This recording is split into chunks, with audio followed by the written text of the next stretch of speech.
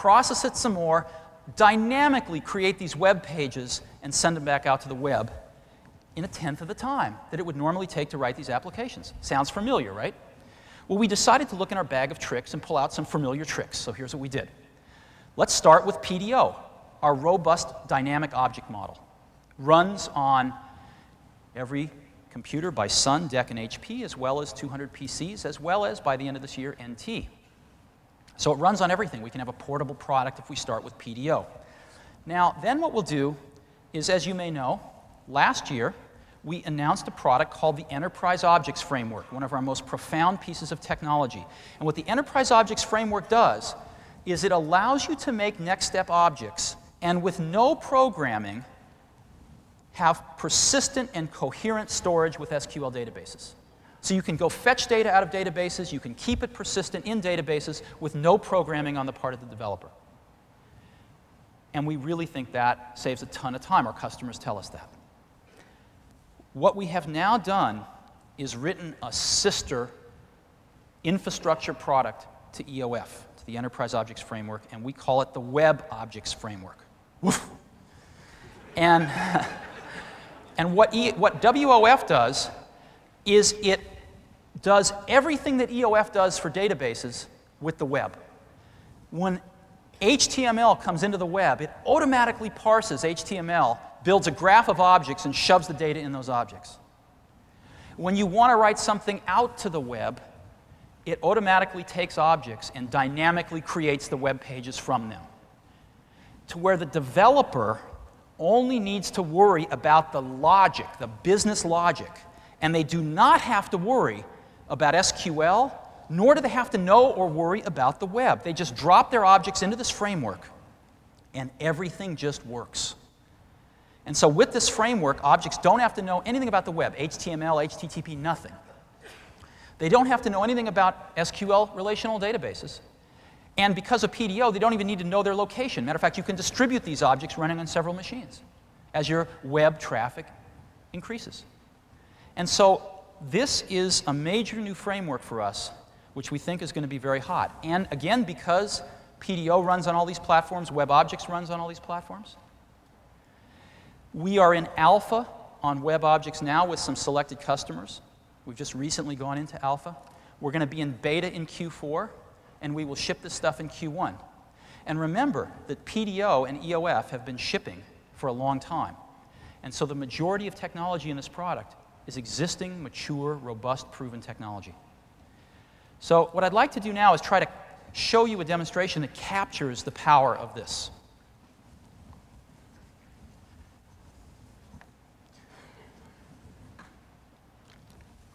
What I'm going to do is I'm going to go to an industry standard Netscape browser running on Windows NT. And we have written a web application with web objects.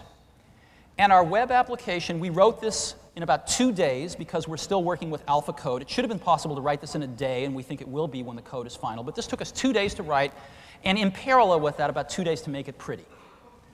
That will not go down once we finish web objects. And so we borrowed one of our customers here, Dodge. Chrysler's a big customer of ours. And we said, welcome to the Dodge Virtual Showroom. And here's all the cars that Dodge has. And here's all the price ranges. And here's the different model types. And you can select by models or prices or type of car. And you can sort by model, price, or type. And then you can display the car. So let me go ahead and pick every kind of car they make, every price range, and let me go ahead and sort by price. And I'll just say display cars. And this is going now over the network to an SQL database somewhere around here. I have no idea where. And it's showing me all the cars that Dodge makes. So this is all the cars that they make. And this page was dynamically created on the fly based on my request. Okay? So we could just stop anywhere here. We could let's go to the top. And I could pick one like a Dodge Neon, and it will show me about that car. Right? So let's go back. And I don't want to sort through all these cars, so I'm going to go back to the top here. And I'm just going to pick neons because I really want a neon, and I'm going to pick maybe from maybe $8,000 to $20,000, and all of all of the options. And I'll say display cars here. And again, it's constructing this page on the fly. And as you see, there's a lot less cars now, right? So these are the neons. And I'll say, OK, I want to pick a base model. So it brings me the information on that one. I can say, well, tell me about the colors. Well, I'm going to pick, you know, I want to be noticed. So there we go. And this is a base four-door sedan. So my base price is $9,500. Options are 0. So I'm going to pick package B. So I'll go ahead and pick package B. And it's going back and actually, see, there was no, these pages aren't stored. They're being computed on the fly. And so page B has been highlighted. It's been, package B, I'm sorry, it's been added up here in the options to calculate a total. Package 25B has been grayed out because I guess all that stuff's in package B. I'll pick package 25A, let's say, too. And now I'm up to like $14,390 for my under $10,000 car. And now what I'll do is I'll say, well, I can't afford that. I better finance it. So I'll pick this little dollar bills up here for financing. And so what it does is it shoves all that into a newly dynamically constructed page for financing. So here's my, I get to type in my down payment, and I get to select whether I want 36 months at 5%, or I better pick 48 months at 6%. And what I'm going to do now is push calculate. Now, we did something kind of fun here. The web server is running on a Unix server, I think an HP server, a web object server is. And what it's going to do, it's going to do something fun. Remember, we have full OLE interoperability, right? And we have full distributed OLE. So here's what the server is going to do. This Netscape client is going to message the web object server. The web object server is going to message this NT machine here with OLE and have it do the loan calculation and calculate how much, right? Look at this. On a completely different machine, calculate how much the loan should be, shove it back to the web object server, and then create this page on the fly and shove it back over the network to the web client.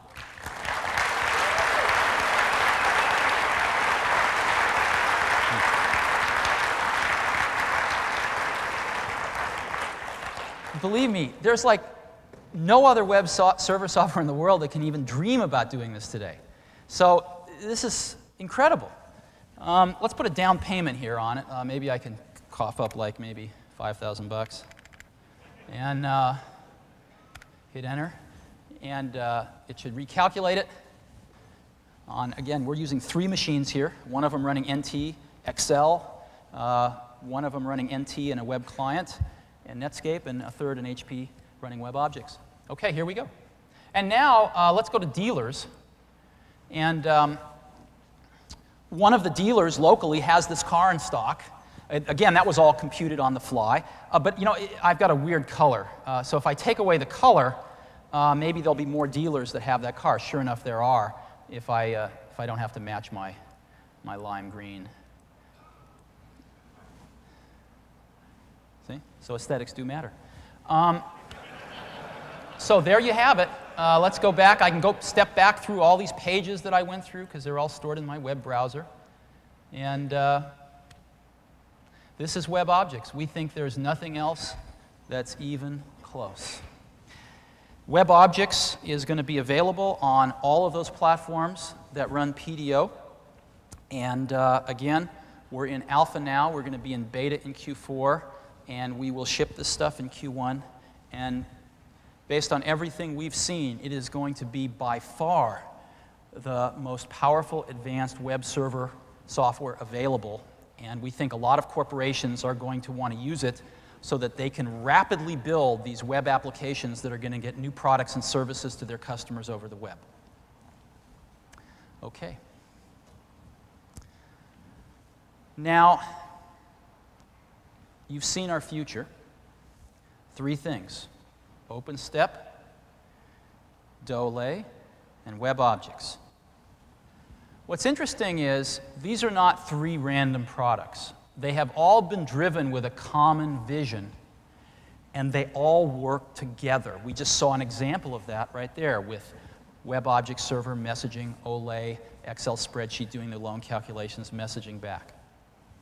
There's one common vision that has driven all of this stuff. And first, of course, we start out with our vision of objects, that objects can dramatically revolutionize the creation of software by a factor of 10.